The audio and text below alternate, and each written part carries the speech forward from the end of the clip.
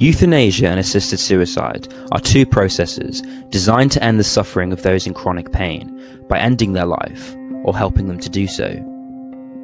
In this video, I will provide you with a definition of both euthanasia and assisted suicide, showing you how they are similar and how they are different.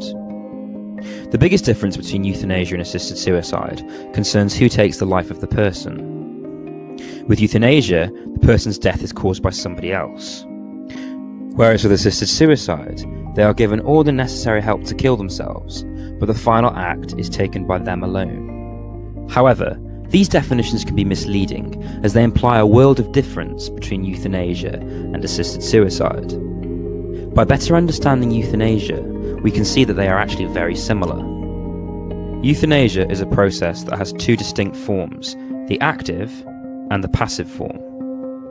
Active euthanasia is when death is caused by an act, for example giving somebody an overdose of painkillers. Passive euthanasia, on the other hand, refers to the omission of something, for example turning off somebody's life support or denying somebody an operation that would extend their life. This form of euthanasia is legal in many more countries than active euthanasia because it is often seen as letting somebody die naturally, as opposed to actively bringing about their death. So what do these two forms of euthanasia tell us about assisted suicide?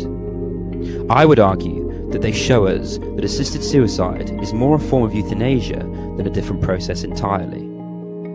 Why? Because for the person to be assisted in taking their own life, they have to be helped towards this goal.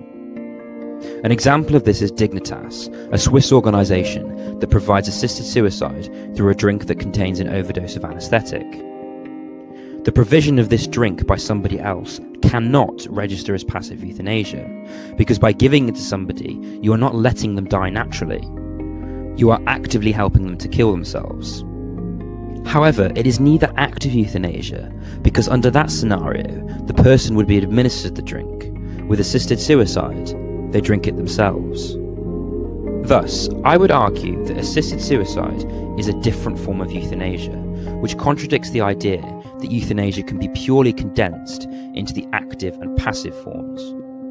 The fact that in many countries where assisted suicide is legal, such as Belgium and Switzerland, it is referred to as voluntary euthanasia, only helps to prove my point. The fact that assisted suicide and euthanasia are thus closely related underlines the importance of knowing their separate definitions.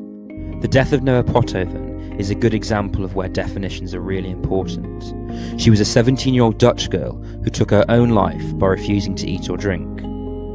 Yet Pothoven's suicide was falsely referred to as euthanasia in many news outlets. Thus, we can see why these definitions are important, because if we get them wrong, we can end up conferring guilt onto people that are not actually responsible for the acts we suppose they are. So to conclude, euthanasia is when somebody's death is brought about by somebody other than themselves, either through an act, known as active euthanasia, or through withholding something that would extend their life, for example, food or life support, known as passive euthanasia. Assisted suicide is a form of euthanasia where somebody is helped to kill themselves, maybe through provision of lethal drugs, but the final act is undertaken by the person themselves. Thanks for watching. Please like, share and subscribe.